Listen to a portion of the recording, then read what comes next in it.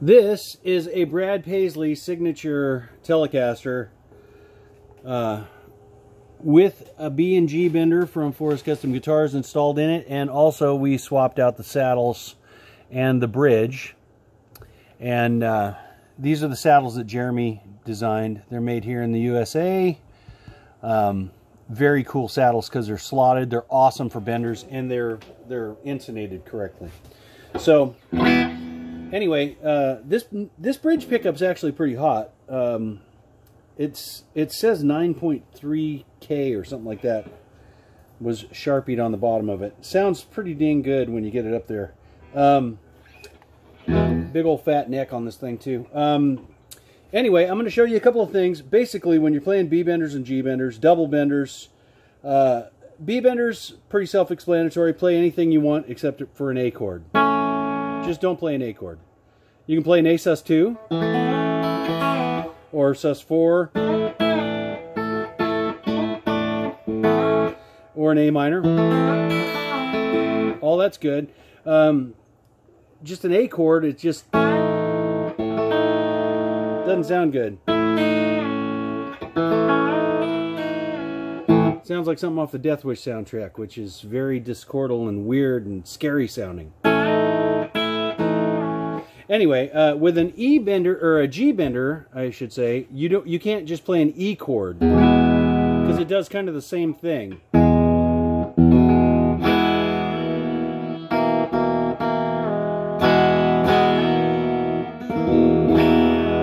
It just sounds terrible. But if you play a suspension,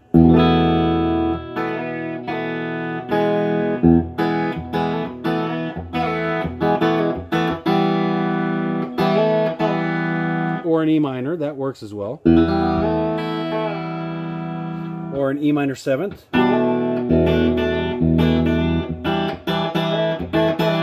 Or you could play the C position, where this is a E7. So there's the G bender, pressing the neck away, or the B bender, pressing it down, or a 9th chord. There's the G bender, here's the B.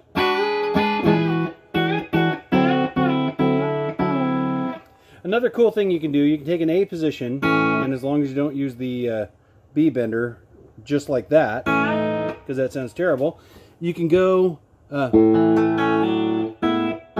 like that Van Halen song, right?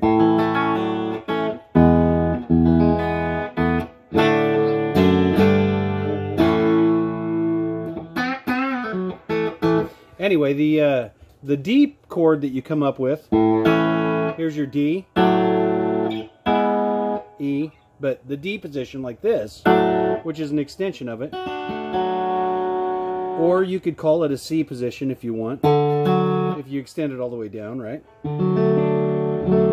Anyway, you can use anything you want with that position, anywhere up the neck.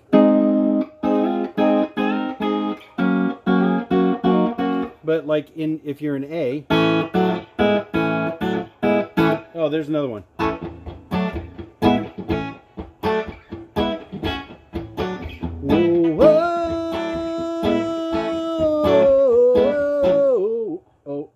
Oh.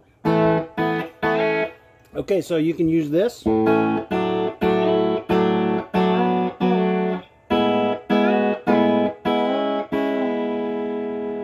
Together, or each individually, or release both.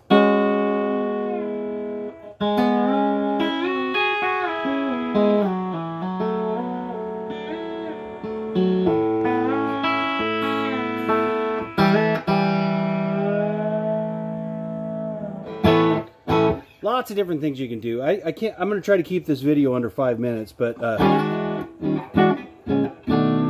there's just so much you can do with double benders. I'm just a B bender guy. I don't even use that. Even if I have a double bender, I'm rarely using it.